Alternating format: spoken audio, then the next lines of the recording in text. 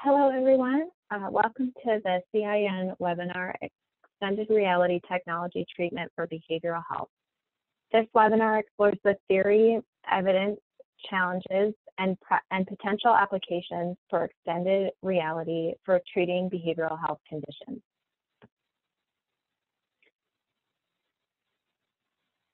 My name is Marie Hubbard, and I'm the Program Manager for the California Improvement Network, also known as CIN. CIN is a learning and action network that works to advance the quadruple aim by identifying, spreading better ideas for care delivery. CIN is fueled by the energy and innovations of its partners and members, and it's the only network in California that brings together commercial and safety net provider organizations, health plans, and quality improvement instructional hubs. CIN is a project of the California Healthcare Foundation and managed by Health Force Center at UCSF. The California Healthcare Foundation is dedicated to advancing meaningful, measurable improvements in the way the healthcare delivery system provides care to the people of California, particularly those with low incomes and those whose needs are not well served. Health Force Center at UCSF is an organization dedicated to helping healthcare organizations drive and navigate change. Health Force Center efforts are focused in the core areas of capacity building, leadership development, and workforce research. So a few tech tips before we get started. Everyone is on mute except for our presenter. If you would like to ask a question or share a comment, you can do so by doing in the chat box or the Q&A box, both located in the bottom panel of your screen. We'll try to get to as many questions as we can within the hour. This webinar will be recorded and we'll be sharing the recording afterwards. If you have any immediate questions or are having technical issues, please message my colleague Christina Troblos and she can help you. So now I'll introduce our presenter, Dr. Kim Bullock, a clinical professor in the Psychiatry and Behavioral Health Sciences Department at Stanford University. She primarily focuses her research in exploring the use of technology, particularly immersive technologies for telepsychiatry for trauma treatment and psychiatric illnesses. So I'll now pass it off to Dr. Bullock to get us started. Well, thank you very much. I am going to get my slides on, and I'm so excited to talk to this organization, and I want to join now. I mean, I love the idea of a network and innovation. It's totally, I feel like everything gets done by a network of conversations. So I'm hoping this conversation will help all of us in all the possibilities and opportunities that we're creating. And anyway, I am basically a psychiatrist. Most of my day is delivering psychotherapy and pharmacological interventions. But I'm also a neuropsychiatrist, and so have a little bit deeper roots in neurology, and also see patients that are kind of at the interface of neurology and psychiatry. And I am going to talk to you about XR, and hopefully at the end of this, we will have you have a better knowledge about the clinical evidence of XR, and understand the neuroplasticity and the potential for its use, the human nervous system and the XR technology, and how it affects neuroplasticity, as well as just inspire you to what the potentials are about the applications, especially to telehealth, and then to talk about the need and ways that we can more effectively collaborate to make these innovations and improvements happen. So let's see, I'm just getting used to the technology here. Okay, I found my next button, all right. So we've broken it down into 4 components, but again, there's a lot to cover, so I'm gonna talk pretty fast and furiously, and I'm gonna probably not go I'm more gonna have a broad view of things than a deep one, but we can explore deeper issues that you need to through our conversation today as well. But I'm gonna review the XR basics, and then the mental health traditional VR just a little bit, and then really dive into the more novel XR embodied experiences and immersive technologies and what they have to offer, and then open it up for discussion. But we'll pause along the way so you can also ask questions. So don't be frightened by the name XR, extended reality. I kind of, I've been in this field now for 10 years and I saw this. I'm like, what is extended reality? Have I missed the boat? Is this some new technology and my career is over? But really, I think the thing to think about is it's a new umbrella term. It's really replaced the term immersive technology. And I think it encompasses, just think about it as encompassing all the immersive technologies and anything in the future. So I'm going to just go over some of the basic ones, which are augmented reality, mixed reality, and virtual reality. We'll start with virtual reality. But more, I think XR is just there. So we've been hearing so much about VR, we're kind of getting oversaturated. So I think they needed a new term. It might be more of a marketing issue to use the term XR, but just don't be afraid of it. So the main issue with VR for you to remember is that it really is, it takes you to another place, and it's generated usually by a computer with at least a 3D image, and is a pretty immersive, usually takes up the whole visual field, and brings you to a perspective that's usually life-size in nature. So that's the usual experience that's generated by virtual reality.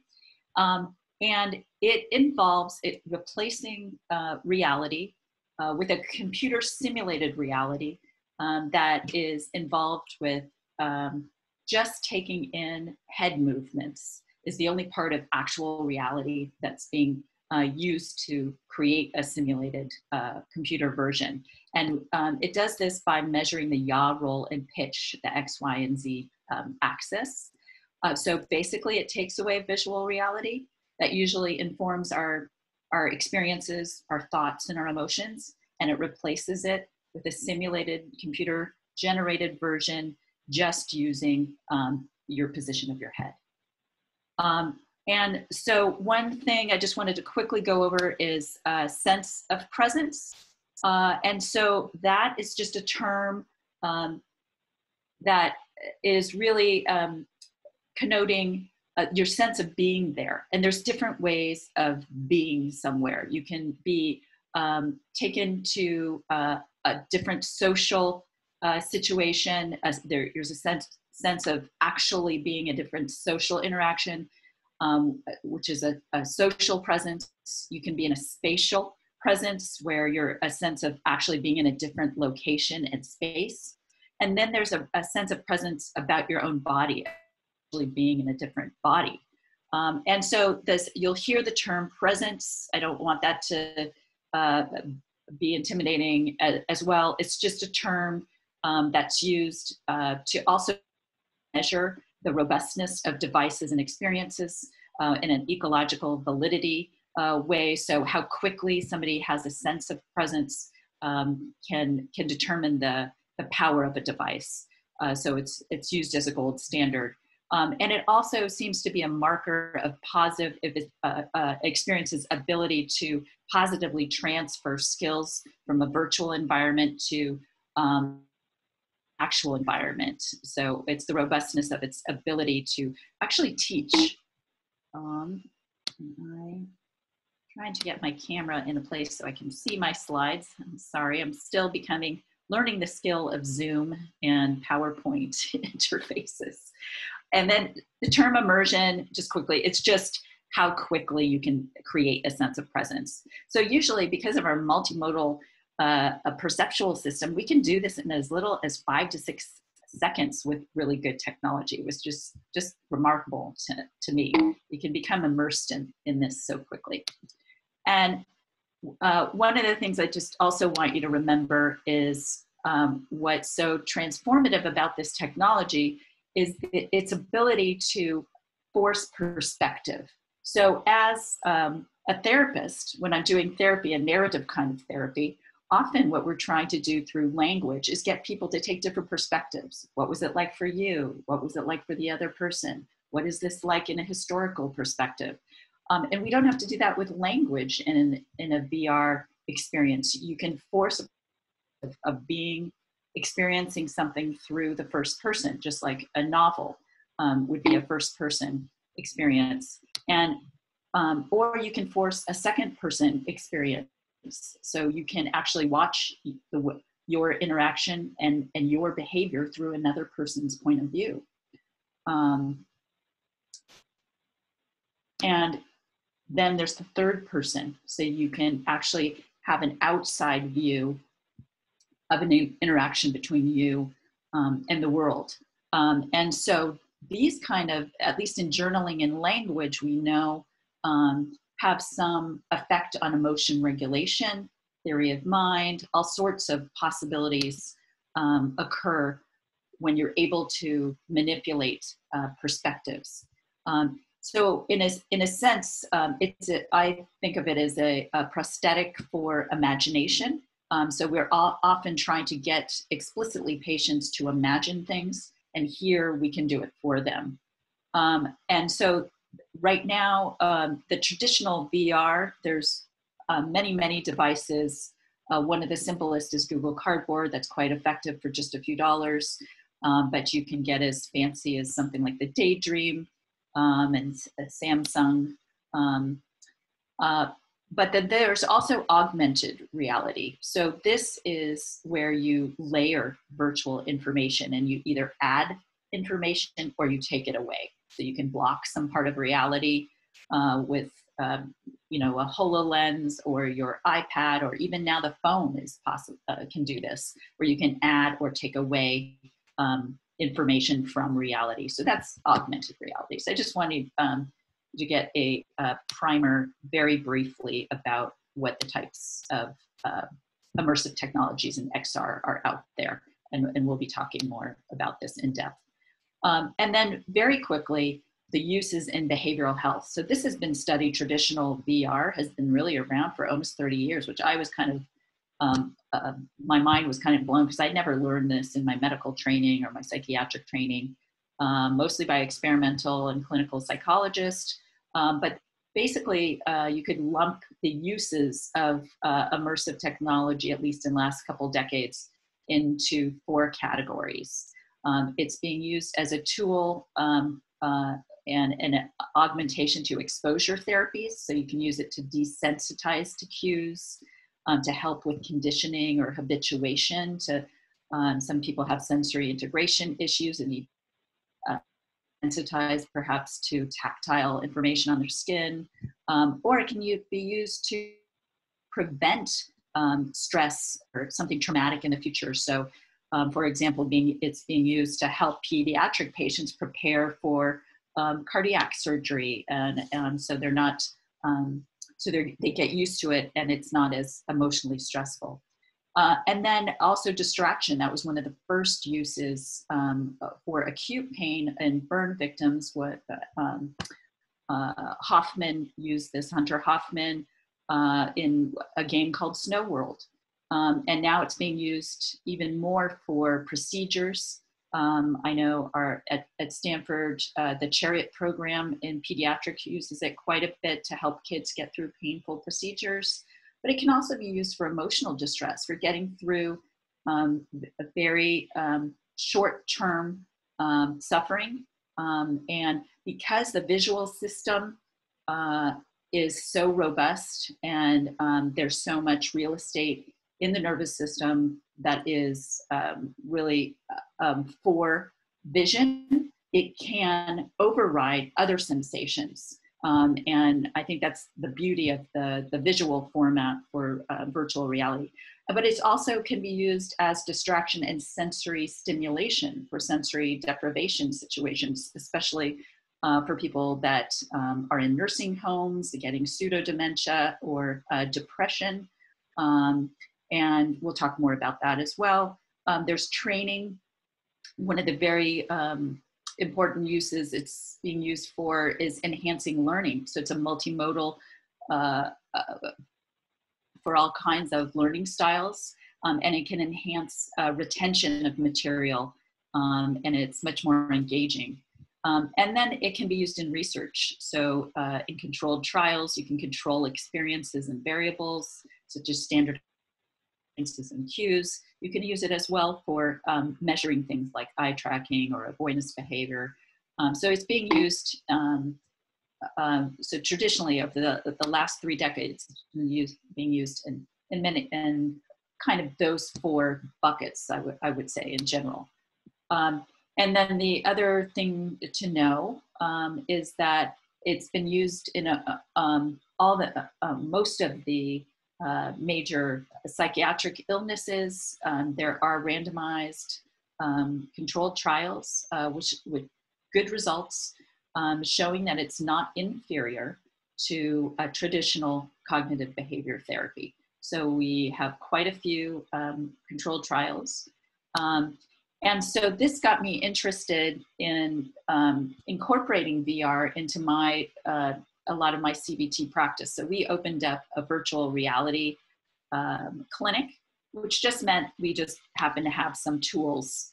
It wasn't like we're delivering the entire therapy virtually, but that we could use these tools when we needed them. So I did a lot of research into different vendors and platforms, and I actually only found one that fit our needs and seemed ready for prime time and was easily usable. I don't have any conflicts of interest or any financial ties with them. I just subscribed to their service for about $1,000 a year.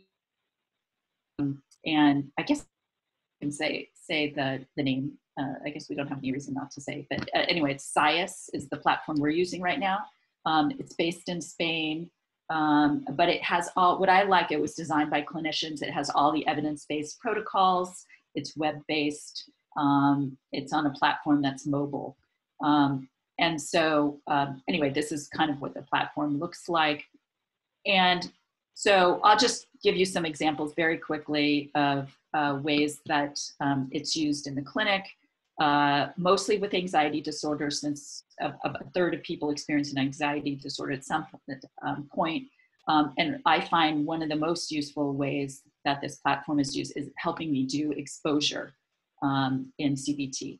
And in case we've got non-clinicians here, that anxiety, the mechanism of anxiety for most anxiety disorders involves some level of avoidance or safety behavior. So the more you avoid something, the more anxiety you get, which is great when you're in the savannah and you're trying to avoid, a lion. You see a cave, you avoid the lion's cave, you become more anxious and you move farther and farther away from that danger.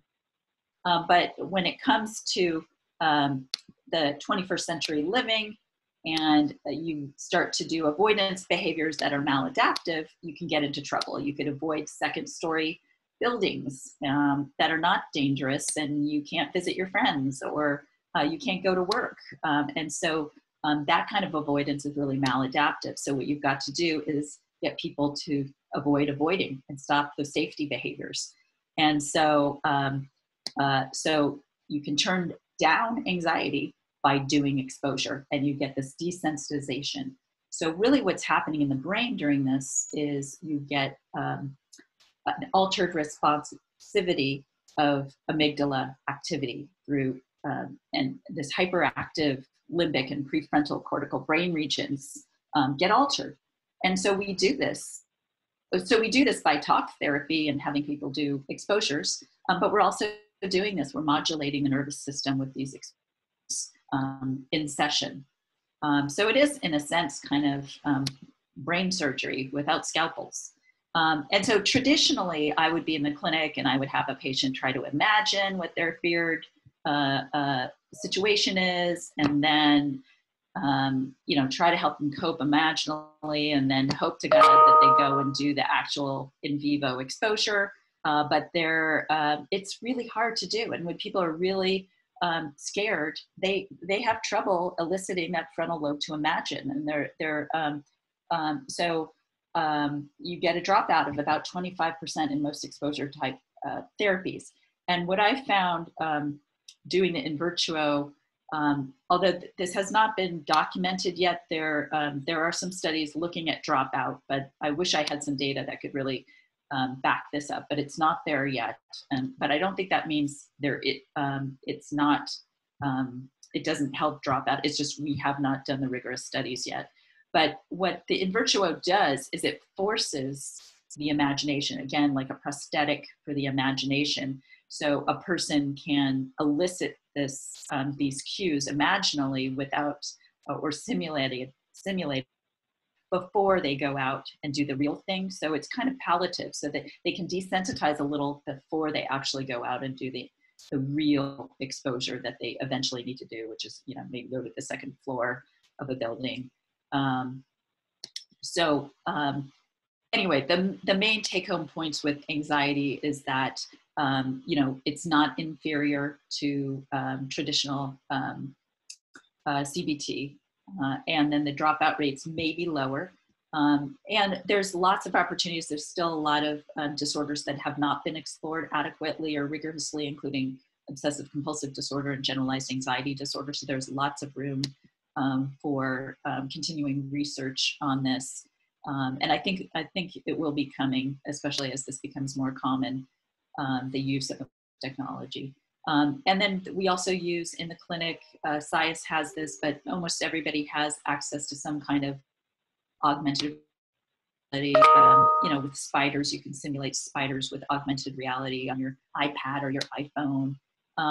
But what's really interesting is the thing that I use most, because so many people's cues and fears are so idiosyncratic and you need to personalize and customize things, is there's so much content on YouTube 360 videos. We just use Google Cardboard and have patients find that the cues that are actually scary to them and go home and use them or do them in the session as well. And that's completely free. The other area that we're using most often is our eating disorders. 1 in 20 people will be affected. It can be fatal in many cases, especially with anorexia. And there's been a lot of research and efficacy, as well as especially in folks that have failed traditional CBT. Exposure therapy using VR has been shown to be superior to ongoing CBT. So in traditional CBT, we really go after 3 things for eating disorders: reducing the desire or impulse towards food or towards avoidance of foods. So you're using exposure therapy in different ways based on what's the problem with the patient. It also, we try to get people to get more correct in their size distortion. So often they have distortions like, I think I'm really big, or for some people, they think, their BMI isn't that bad when they really do have a high BMI and they need to change their health behaviors. So it helps in adjust. So we try to get people to correct their size distortions, and VR has been shown to be helpful in that. And I'm going to talk a little bit later more also with this embodied XR, reducing body dissatisfaction is also being explored, and there's some really interesting things happening in that regard. But the more evidence-based ones about size distortion and exposure, we're able to do on a SciS platform. And then the next most common use of VR in most clinical settings is for psychosis, interestingly enough. And it's mostly involving, and this has been more recently, some really rigorous trials that have shown that helps with success in employment and social functioning. And this is done through exposure to what are thought for people with psychosis, what they think is threatening, and getting exposure to it. Like it might be looking someone in the eye or reappraising. So there's a lot of programs that can help you do that, or just tolerate the distress of having your hallucinations present. But I think there's also room for the cognitive enhancement therapy that's been shown for executive training, could be also placed in a VR or XR format. So there's room for development there. So these are some of the scenarios and what they look like on a subway. You get, so people get used to being around other people. This is also used for social phobia and any other ways you want to use. And although the controlled trials for substance use disorder, besides tobacco use, have not been completed, we think that they're probably going to be quite robust. You can teach refusal skills, you can desensitize people to their cues who have substance use disorders. And then mood disorders, there's not as much research about that, but you definitely teach skills that are helpful for depression, such as mindfulness and relaxation strategies. I'll talk about behavioral activation. We're using VR to help people with behavioral activation. And then the platform we have also has some pain reduction and mindfulness strategies. And so what we've been doing in the clinic even before COVID is we did do a subset of patients remotely using VR. So as long as they can take the headset home, a provider can control it remotely, what they are experiencing with a VR headset.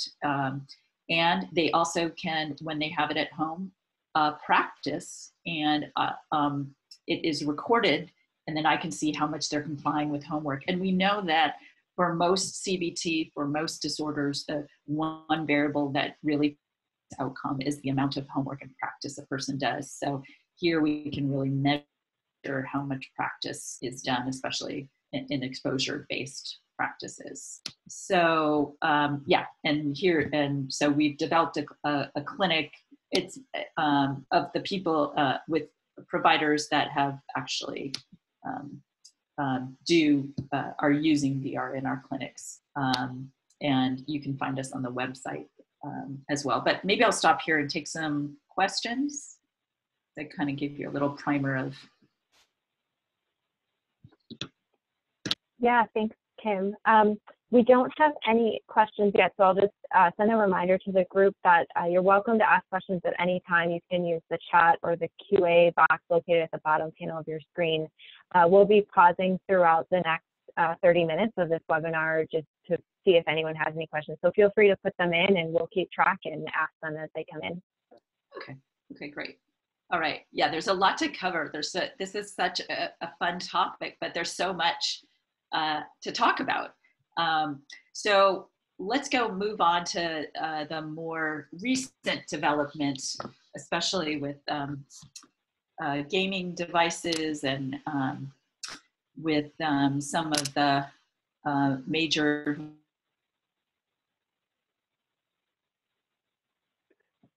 Oh, Kim, it looks like you. Sorry. Yes, sorry about that. There we go. No worries. Yes, so there's been a revolution. We now can have body transfer experiences. Like, this is just mind-blowing. It's still, every time I talk about it, that's like a day-to-day occurrence now.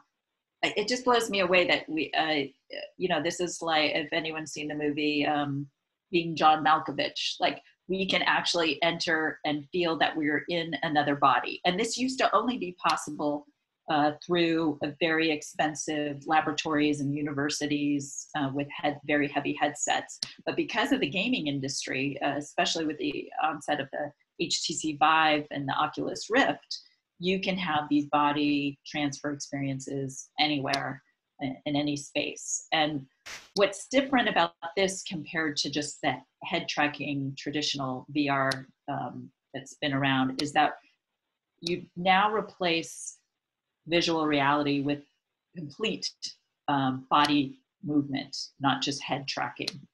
And you use that to simulate, and you can then modulate not only cognition and emotion, but sensation and sense of movement. So it ties into another feedback loop in the perceptual system. And I'll try to explain it a little bit more in more detail as we go on.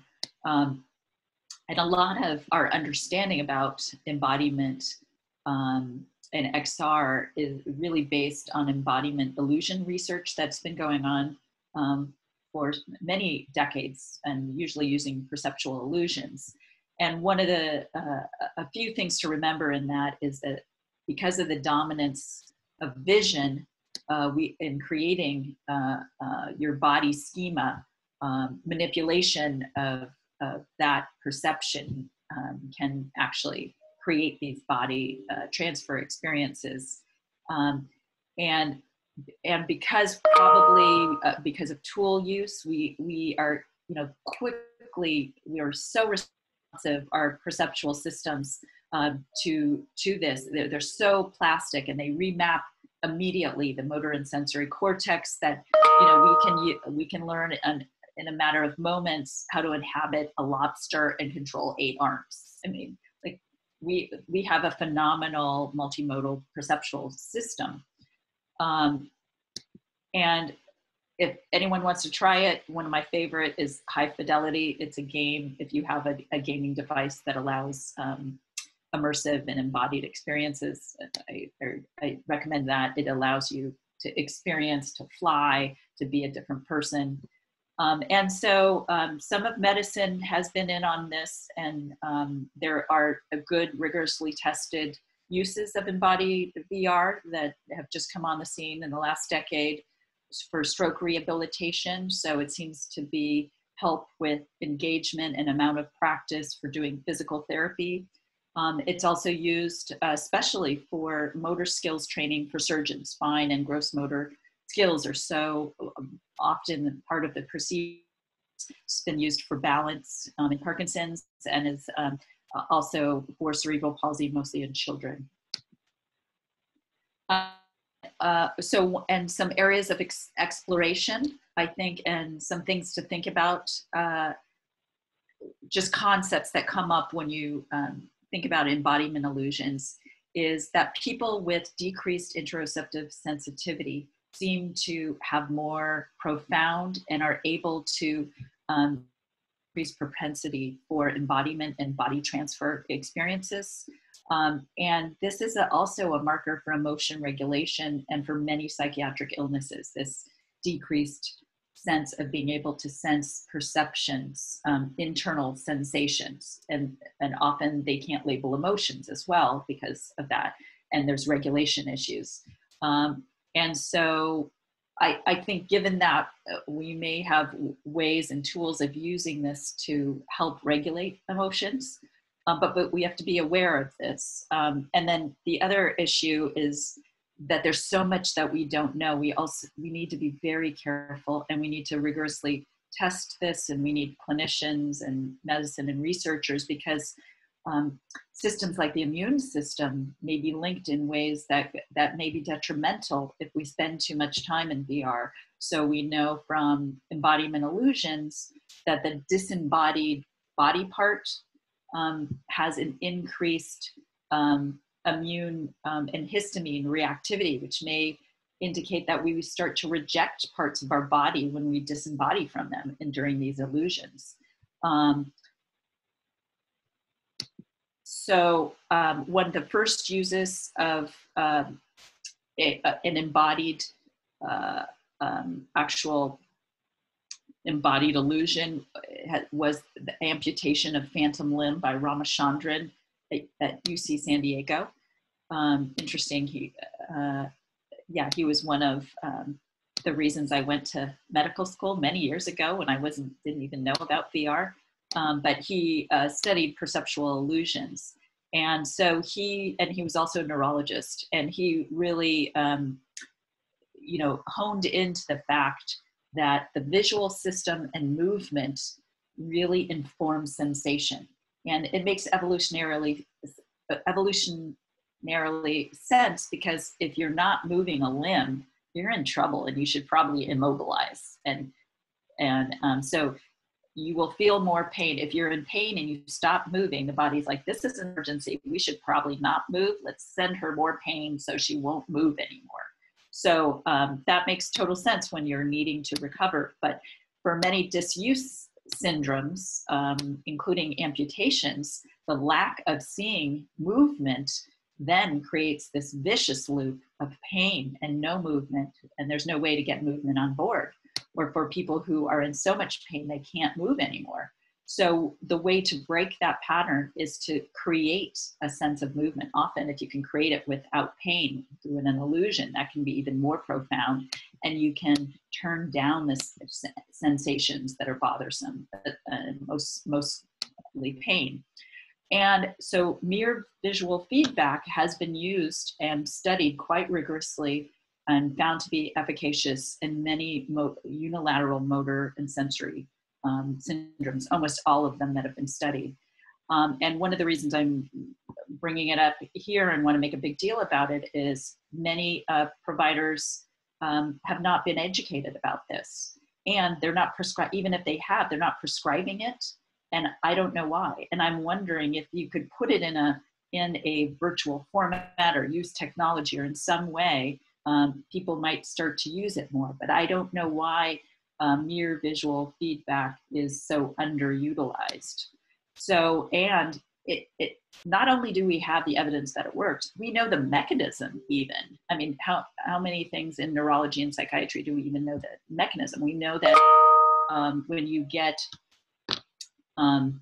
incongruence and there's an expectancy violation, you get areas of the dorsolateral prefrontal and posterior cingulate cortex activated, and you get priming for learning. So attention and cognitive control go up.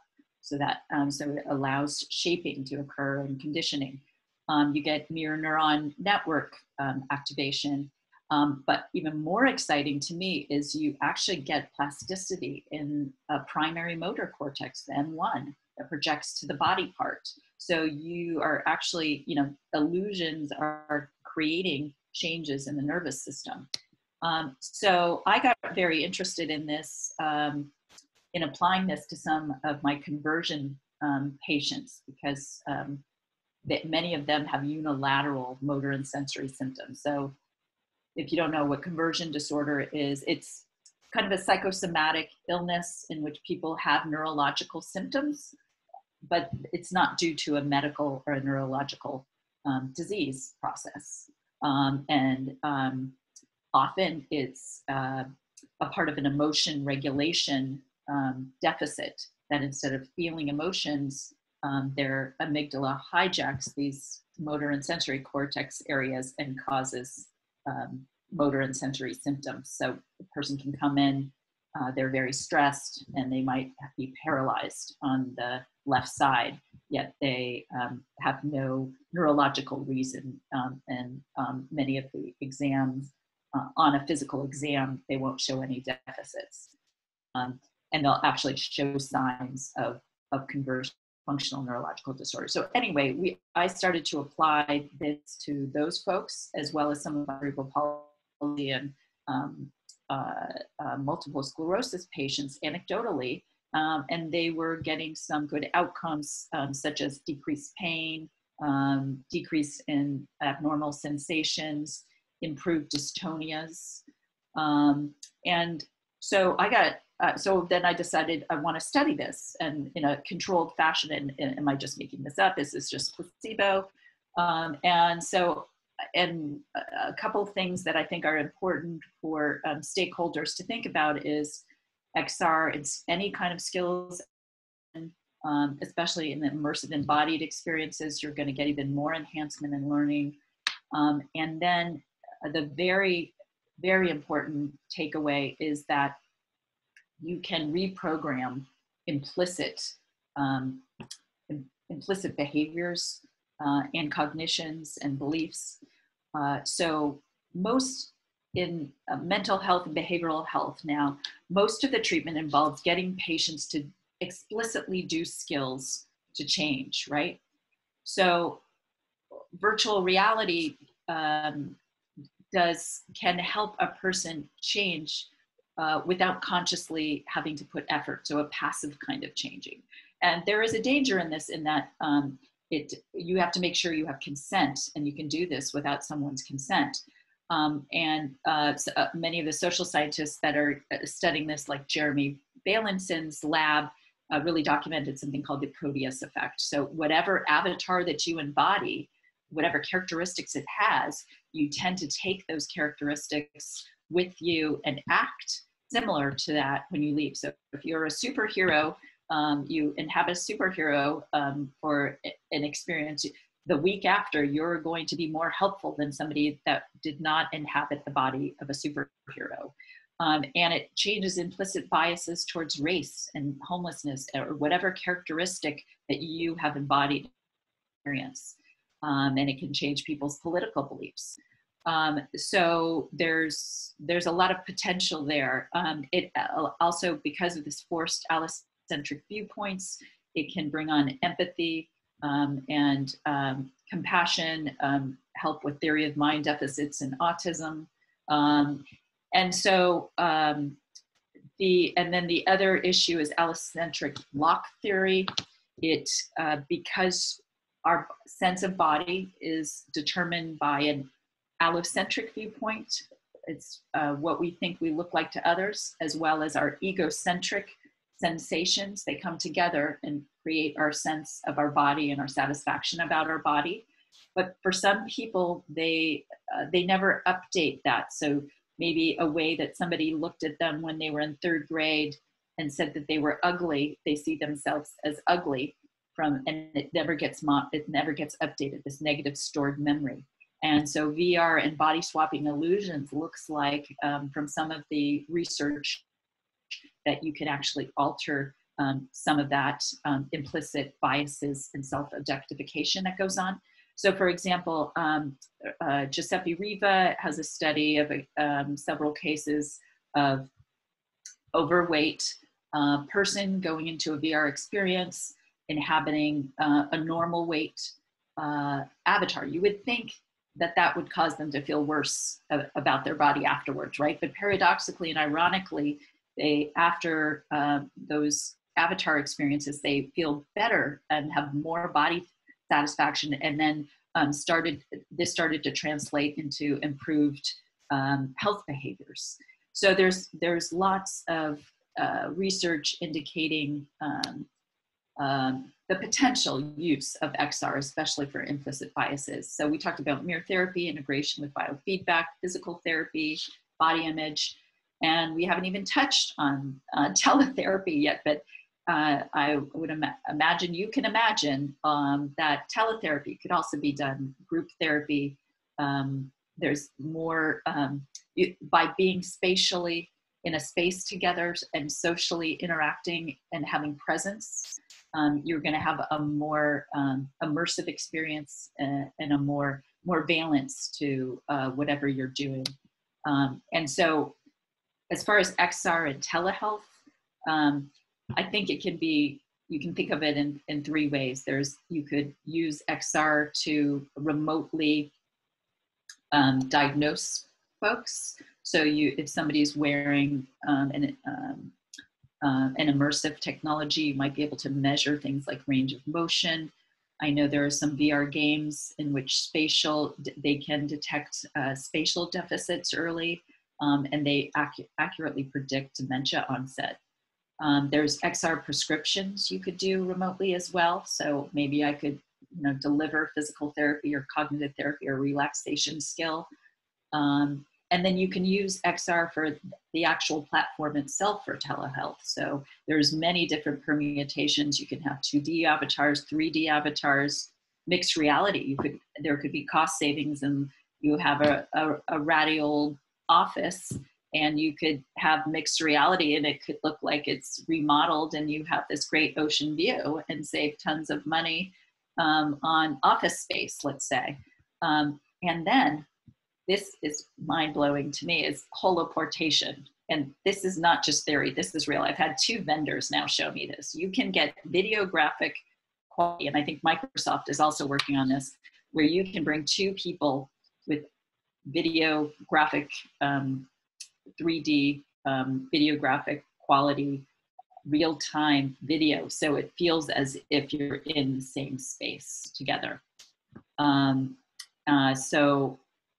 you can use this, you could imagine you could use this in a provider-patient interaction, you could use this in group therapy, or you could also use it in consultation. I'm sure you could think of many other healthcare ways that you could use this. But we do need to be aware that there are barriers. One of them is cost. So so far, there, at least in my experience with cost, there's no direct improvement in cost. There may be indirect unless, if you're getting more people who are, it's a marketing tool, or if you could get some efficiency or decrease burnout in a provider. Because when I'm delivering a skill and have a patient put on their headset, I can finish my note, and I can have more efficient time, or I could see another patient while they're having their skills delivered instead of me droning on, or they might get better faster. So I think there are more indirect costs at this point, efficiencies, technology difficulties. So there's perceived and real technological difficulties, and and disenfranchised persons. There's unequal division of technology. Some people, don't have the internet, they don't have a phone, they don't have access. Design, and then security concerns, real and perceived. We've got many startups that come to visit us. They just don't have any clinical background. They've just extrapolated the needs, and they haven't collaborated in a research setting or with any clinicians of any type. And then the side effects. So right now we can only really deliver 20 minutes of an XR experience because of the risk of cyber sickness and the sensory motor and all the things that we actually don't know. There's gamers that play, have embodied hands all day and then wake up the next day and can't feel their hands for several days. So because it's so new, we don't know the risks. And so we have to be very conservative. There are ways to get over this, especially with cyber sickness, but that still needs to be developed. So maybe I'll pause here before I go on to my study. I guess we've got a few minutes for my study. Any questions about, I went over.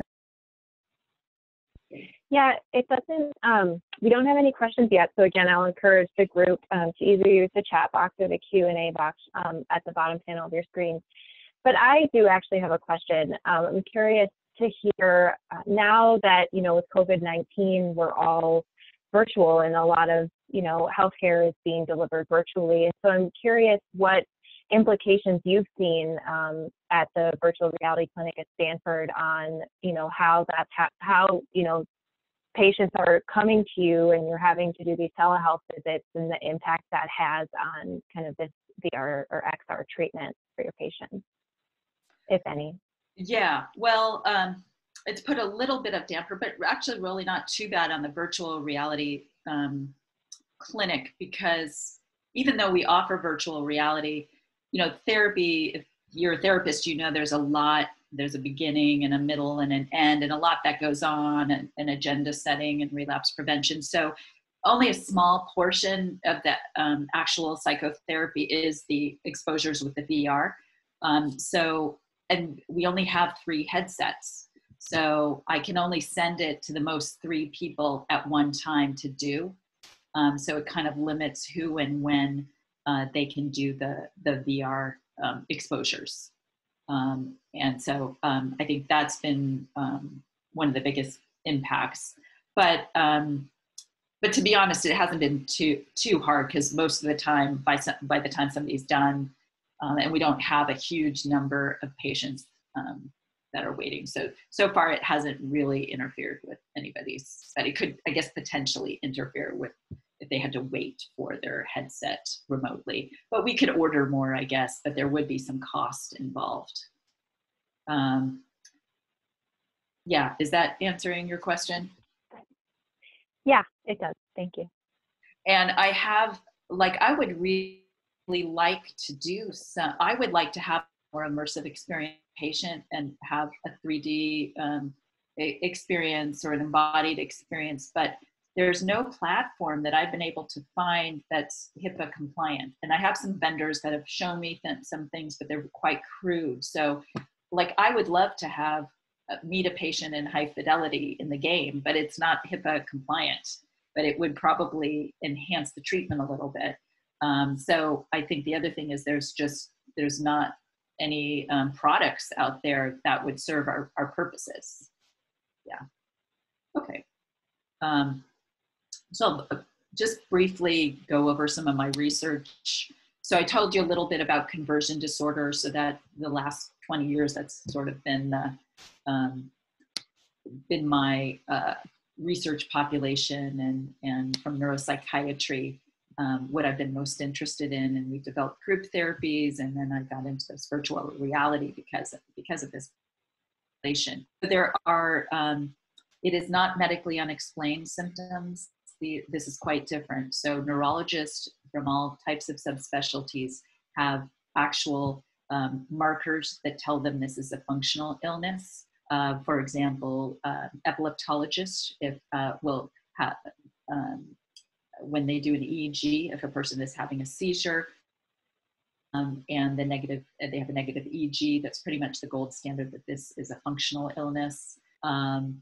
For movement disorder patients, there's things like entrainment or distraction of the movement that doesn't happen in other organic situations. So there's actually evidence of it's a positive, it's not a rule out disorder. So this is the population that I was most interested in trying mirror therapy. And it makes up about 16% of neurological practices. So it is pretty much a bread and butter diagnosis in most neurology practices. It's very ubiquitous. And it also is, you can have both epilepsy and non-epileptic seizures that would be considered functional. So we wanted to find out whether virtual reality was feasible in this population to deliver, and whether there was any signal in a small randomized controlled trial, if there was any signal of efficacy. So we are halfway through the trial. We had to go on hold because of COVID, but we've gotten through 15 adults that were recruited from our neuropsychiatry clinic. We have pretty loose exclusion criteria. We wanted to be as much like the wild and naturalistic population as possible. And so we've got an experimental arm and a control arm. So the control arm is a VR experience, but it's non-embodied, but it's still interactive. So you play a game and things grow. But the VR experience is an embodied experience. And patients are, depending, because it's a heterogeneous, there's very different symptoms in different patients. So if they have some abnormality in one of their limbs, we will mirror that limb. We mirror the entire completely. So if they have an upper extremity, we would mirror the upper extremity and have them pop balloons and do fine and gross motor details. So that's for all 8 sessions in the experimental arm. In the first 4 sessions, we only do mirror therapy. The second 4 sessions, we add on an exposure therapy using YouTube 360 videos. So we customize what their trigger is. So many patients with functional neurological illness, they might have excessive movement or lack of movement, maybe when they have bright lights, or when something emotional happens, or when they're in a small hallway. It's very idiosyncratic. So we get them to, they can find a trigger, and if they can, then they expose themselves to that trigger. And so if you really want to know the details of the midpoint results, it's been published in the Journal of Neuropsychiatry and Clinical Neurosciences.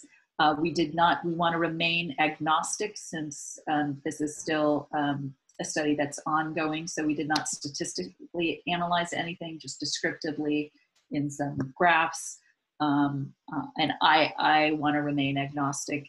But it does look like, at least in a graphical format, again, we don't know if this is statistically relevant. There was some change in the treatment group, looking like they had less in the primary outcome measure of Oxford Handicap. It looked like there was some improvement at session 4. And so we don't know if this is an extinction pattern from mirror therapy, which often happens around the 3rd or 4th session, or whether just the addition of exposure therapy. Maybe the mirror therapy didn't work at all, and it's only the exposure therapy that was working. We don't know. And then to complicate matters even more, which is the startup that we were using that was customizing some of the mirror visual feedback that made it even more immersive and customized with some of the fine motor, they went under. And I thought at least I could use their software, but somehow it self-imploded. So I am looking for a new vendor. So that's kind of another issue with industry and working with startups and innovating. I think that's important. So we had to put this one on hold because it's through immersive embodied technology using the HTC Vive that a provider has to be in the room with them because of the fall risk. But we have another trial that we were able to easily convert over to telehealth, which is this behavioral activation. So we're sending patients their headsets and trying to stimulate pleasant and masterful activities and seeing if it has any effect. I guess that's it. If you would like to be involved in our psychiatry consortium, so in doing this, I realized that everything came about as just conversations and everybody's trying to support each other. So we created this consortium where stakeholders can get together informally without signing NDAs and conflicts of interest or making any big time commitments in a monthly meeting. And it's been so informative. We have people from all sorts of disciplines all over the world, just helping each other. And if you'd like to join that, you can contact me in my email, and it's called SITC, which stands for Stanford Psychiatry Immersive Technology Consortium. And we have demos there, and pre-COVID, we would also try out things, which was kind of fun. It's usually on Fridays, and it was a nice end to the work week. I'll stop there and take any questions. Thank you so much, Kim. Any questions from the group before we wrap up? I'll take a moment and pause here.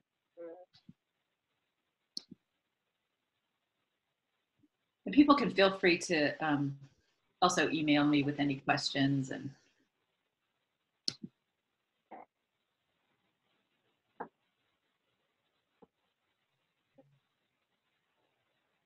okay. Well, my colleague Christina is going to launch a poll as we close out our time together. So please take a minute to take that poll. This will just help us better understand how we can continue to support your efforts in providing care differently. Again, this webinar was recorded, and we'll be sharing that recording with all of those who registered and attended today in the next few weeks. To sign up for other webinars, including a webinar coming up at the end of the month around using virtual reality to improve patient care, go to our website at www.chcf.org/CIN. So thank you again so much, Kim, for the great content and for sharing your research. And we will see you all in the next webinar. yeah, thank you all for everything you do too. Thank you.